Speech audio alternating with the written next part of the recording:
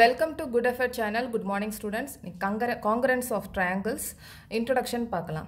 So இப்போ congruent objects are exact copies of one another. இப்போ வந்து ரெண்டு ஆப்ஜெக்ட் எடுத்துக்கலாம். இப்போ நான் வந்து பென் எடுத்துர்க்கேன். ஒரே மாதிரி இருக்கிற பென் பார்த்திருக்கேன். பாருங்க இப்போ ரெண்டு பென்னுமே ஒரே மாதிரி இருக்கு. Because இது வந்து same company. Okay, இந்த பேனா பண்ணது same company. So இந்த ஆப்ஜெக்ட் ரெண்டுத்துக்கும் வந்து டிஃபரன்ஸ் கிடையாது. So same size, same shape இருக்கு. Okay, so இந்த மாதிரி ரெண்டு ஆப்ஜெக்ட்ஸும் சேமா இருந்துச்சு அப்படின்னா அது congruence of objects. Okay, congruent object. Okay, இப்போ அதே மாதிரி இப்போ நான் பென் வந்து எக்ஸாம்பிளாக கொடுத்துருக்கேன். இப்போ ஃபுட்பால் வந்து இன்னொரு எக்ஸாம்பிள். இப்போ ஃபுட்பால் வந்து சேம் கம்பெனியோட ஃபுட்பால் வந்து ஒரே மாதிரி இருக்கும். ஸோ ஒரே மாதிரி இருக்க ஆப்ஜெக்டை காங்கரண்ட் ஆப்ஜெக்ட்னு நம்ம சொல்கிறோம். ஸோ இன்னொரு எக்ஸாம்பிள் பிஸ்கட்ஸ் இந்த சேம் கம்பெனி. பிஸ்கெட்டும் அதே மாதிரி பிஸ்கட் பேக்கெட் ஓப்பன் பண்ணோன்னா பிஸ்கெட் வந்து சேமாக இருக்கும். ஓகே, ஸோ இது வந்து காங்கரண்ட் ஆப்ஜெக்ட்ஸ்னு சொல்கிறோம். இப்போ காங்கரண்ட் ஆப்ஜெக்ட்ஸ் அப்படின்னா என்ன அப்படின்றத பார்த்தாச்சு. So same size same shape வந்து இருக்கிறத காங்கரண்ட் ஆப்ஜெக்ட்னு சொல்கிறோம். இப்போ இதை காங்கரன்ஸ் ஆஃப் பிளேன் ஃபிகர்ஸில் பார்க்கலாம். Congruence of plane figures. So இங்கே பிளேன் ஃபிகர் நான் ஸ்கொயர் சர்க்கிள் போட்டிருக்கேன். இந்த காங்கரன்ஸ் ஆஃப் பிளேன் ஃபிகர்ஸை எப்படி ரெண்டும் சேமாக இருக்குது, ரெண்டுமே ஷேப் வந்து சேமாக இருக்குது அப்படின்றத எப்படி பார்க்கலாம் அப்படின்னா ஒரு பேப்பரை நம்ம ட்ரேஸ் பண்ணிவிட்டு அதே பேப்பரை இன்னொரு ட்ரையாங்கிள் மேலே வச்சோம் அப்படின்னா அந்த ஷேப் வந்து ஃபுல்லாக கவர் ஆகிருக்கும். ஸோ இல்லை அப்படின்னா நம்ம ஸ்கேல் எடுத்து சென்டிமீட்டரை நம்ம அளவெடுக்கலாம். ஸோ எல்லாமே சேமாக இருந்துச்சுன்னா அது காங்கரன்ஸ். ஓகே, காங்கரண்ட்டாக இருக்குது அப்படின்ற அர்த்தம். இதே மாதிரி நம்ம சர்க்கிள்லையும் பண்ணலாம். ஸோ பிளேன் ஃபிகரில் எப்படி காங்கரன்ஸ் வந்து பார்க்குறது அப்படின்றத பார்த்தாச்சு. நெக்ஸ்ட்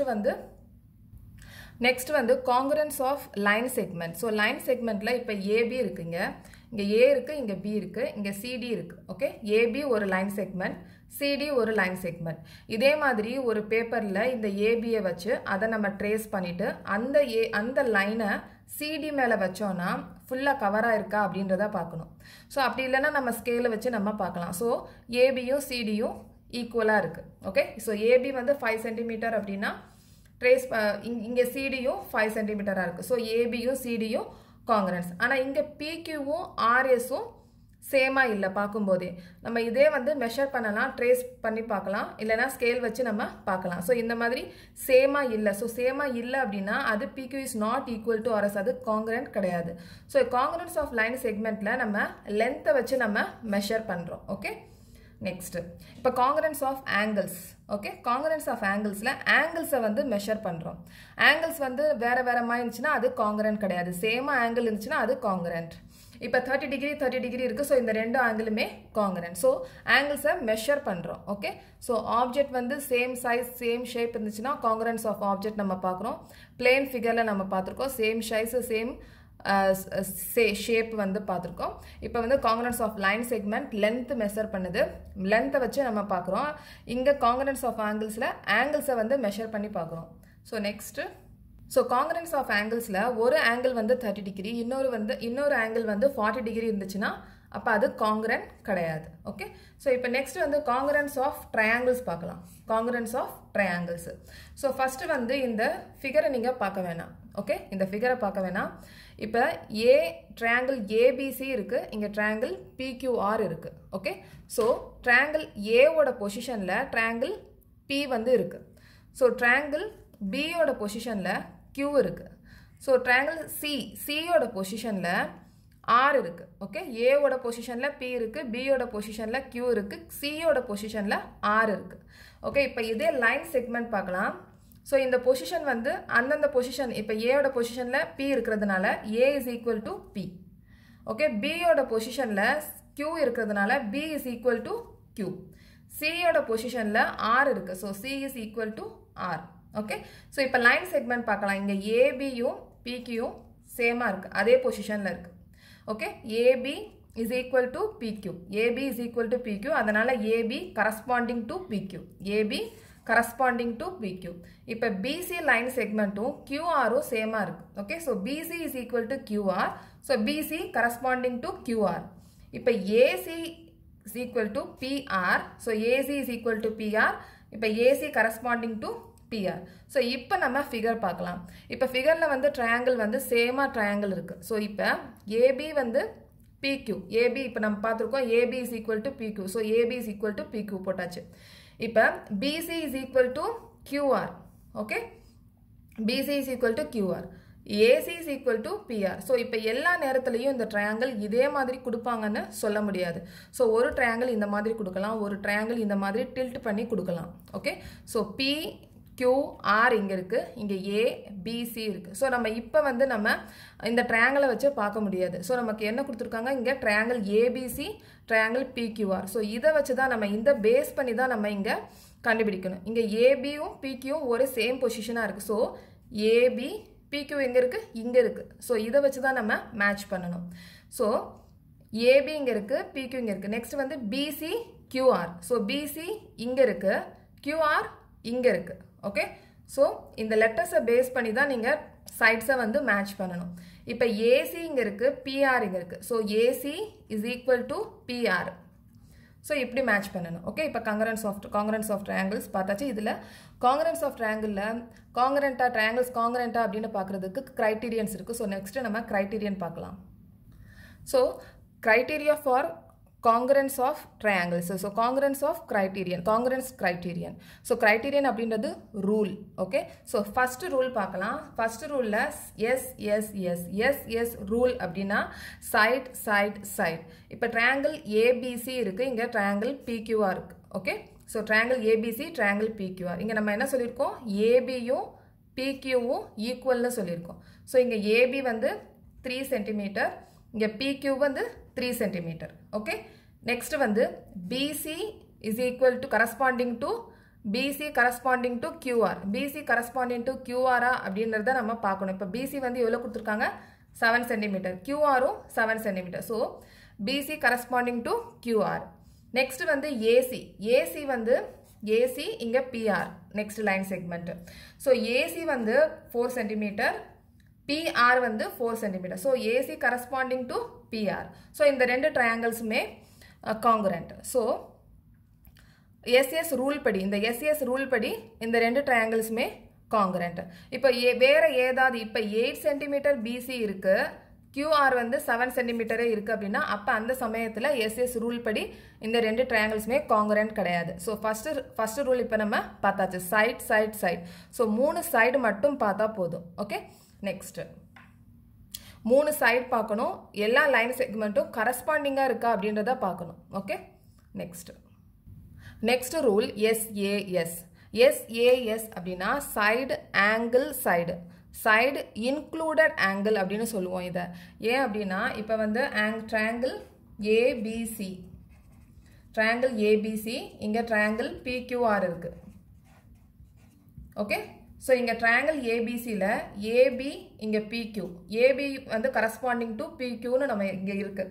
ஸோ அந்த மாதிரி இருக்கா அப்படின்றத பார்க்கணும். ஸோ AB வந்து 6 cm இருக்குது, இங்கே PQ வந்து 6 cm இருக்குது. ஓகே, ஸோ S வந்து இருக்குது.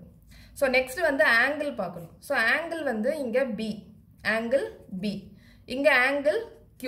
ஸோ இந்த ஆங்கிள் Bயும் இந்த ஆங்கிள் Qவும் கரஸ்பாண்டிங்காக இருக்கா அப்படின்றத பார்க்கணும். ஸோ இங்கே ஆங்கிள் B 40 டிகிரி இருக்குது, இங்கே ஆங்கிள் Q 40 டிகிரி இருக்குது. ஓகே, நெக்ஸ்ட் வந்து BC, இங்கே வந்து நெக்ஸ்ட் சைடு தானே சொல்லியிருக்காங்க. ஸோ சைடு பார்த்தாச்சு, ஆங்கிள் பார்த்தாச்சு, நெக்ஸ்ட் சைடு வந்து BC. ஸோ இந்த BCயும் QRும் கரஸ்பாண்டிங்கா அப்படின்றத பார்க்கணும். ஸோ BC வந்து 8 cm, QR 8 cm.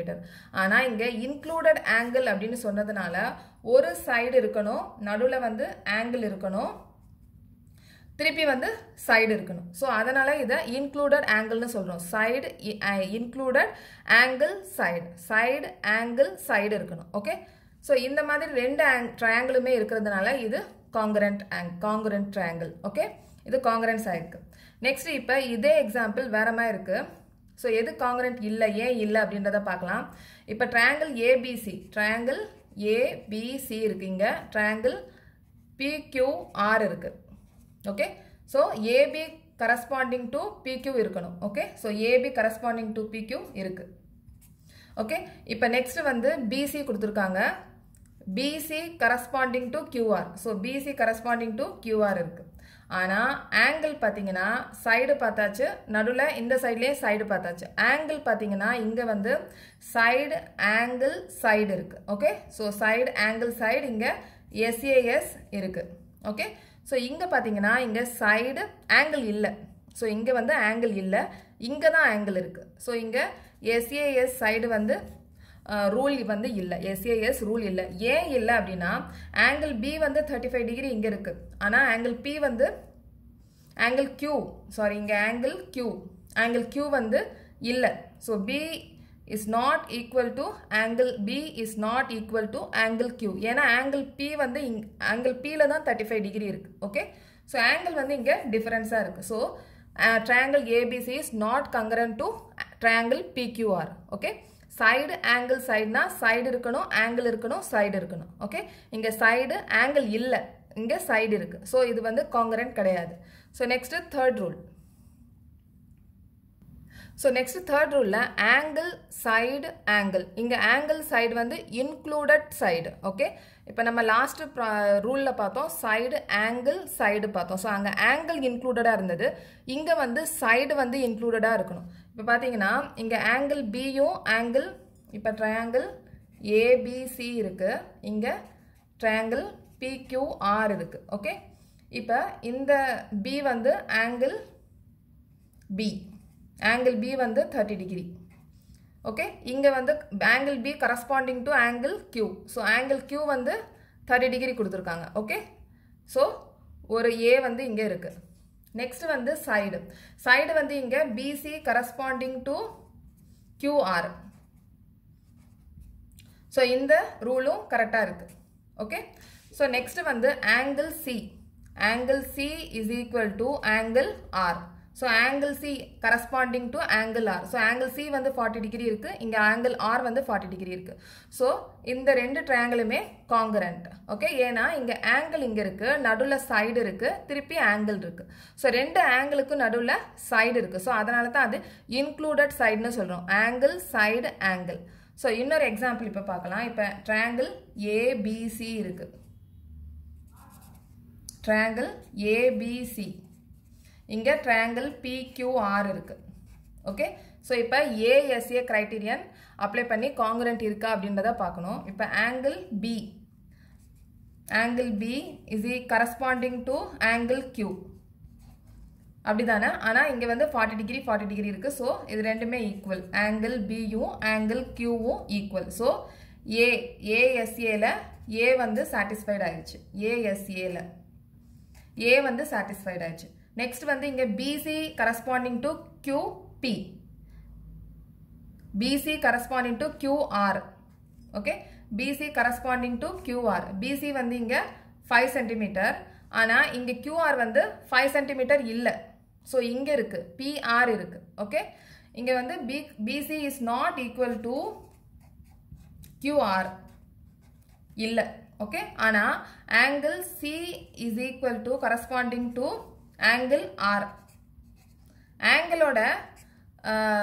ஆங்கிளோட இது வந்து கரஸ்பாண்டிங் வந்து சாட்டிஸ்ஃபைட் ஆச்சு, ஆனால் சைடு மட்டும் ஈக்குவலாக இல்லை. ஸோ இந்த ரெண்டு ட்ரையாங்கிளுமே காங்கரன்ஸ் கிடையாது. ஏன்னா இங்கே ஆங்கிள் சைடு ஆங்கிள் இங்கே சாட்டிஸ்ஃபைட் ஆயிருக்கு, இங்கே வந்து ஆங்கிள் சைடு ஆங்கிள் இருக்கணும், ஆனால் இங்கே ஆங்கிள் சைடு இங்கே இருக்கு. ஸோ ஆங்கிள் சைடு இருக்கு. ஸோ இங்கே இது சாட்டிஸ்ஃபைடு ஆகலை. ஸோ இது ரெண்டுமே, இந்த ரெண்டு ட்ரையாங்கிளுமே காங்கரண்ட் கிடையாது. ஸோ இப்போ நம்ம நெக்ஸ்ட் ரூல் பார்க்கலாம். So next rule RHS. So next rule RHS. இங்கே R அப்படின்றது ரைட் ஆங்கிள். ஸோ ரைட் ஆங்கிளில் எப்பயுமே 90 டிகிரி இருக்கணும். ஸோ ஹைப்போடென்யூஸ் R வந்து ரைட் ஆங்கிள், H வந்து ஹைப்போடென்யூஸ். ஹைப்போடென்யூஸ் அப்படின்றது 90 டிகிரிக்கு ஆப்போசிட் சைடில் இருக்கிறது ஹைப்போடென்யூஸ். ஸோ சைடு அப்படின்றது இதுதான் side. Okay, so RHS. So இப்போ ரைட் ஆங்கிள் RHSல வந்து 90 டிகிரி இருக்கணும், ஹைப்போடென்யூஸ் இருக்கணும், ஸோ சைடு இருக்கணும். ஓகே, இப்போ நம்ம இந்த ரெண்டு ட்ரையாங்கிளுமே RHS ரூலில் காங்கரண்ட் ஆயிருக்கா அப்படின்றத பார்க்கலாம். இப்போ ஆங்கிள் பியும் ட்ரையாங்கிள் ABC, இங்கே ட்ரையாங்கிள் PQR. ஓகே, இப்போ வந்து இங்கே ஆங்கிள் B இருக்கு. ஓகே, இங்கே ஆங்கிள் B இருக்கு, இங்கே angle Qவும் corresponding, angle Bவும் angle Qவும் corresponding. So angle B angle Q வந்து 90 டிகிரி இருக்கு. ஓகே, ஸோ RHSல R வந்து சாட்டிஸ்ஃபைட் ஆயிடுச்சு. நெக்ஸ்ட் வந்து ஹைப்போடென்யூஸ். ஸோ 90 டிகிரிக்கு ஆப்போசிட் சைடில் இருக்கிறது ஹைப்போடென்யூஸ். ஸோ ஹைப்போடெனிஸ் வந்து 6 சென்டிமீட்டர் இருக்குது, இங்கேயும் 6 சென்டிமீட்டர் இருக்குது. ஸோ ஹெச் வந்து சாட்டிஸ்ஃபைட் ஆயிடுச்சு. நெக்ஸ்ட் வந்து சைடு வந்து இங்கே 4 சென்டிமீட்டர் இருக்குது, இங்கேயும் 4 சென்டிமீட்டர் இருக்குது. ஸோ சைடும் வந்து சாட்டிஸ்ஃபைட் ஆயிடுச்சு. ஸோ இது RHS ரூல் படி ரெண்டு ட்ரையாங்கிளுமே காங்கரண்ட். ஓகே, ஸோ இப்போ காங்கரன்ஸ் ஆஃப் ட்ரையாங்கிள்ஸ் நம்ம பார்த்தாச்சு. நெக்ஸ்ட் நம்ம எக்ஸசைஸில் பார்க்கலாம். தேங்க்யூ.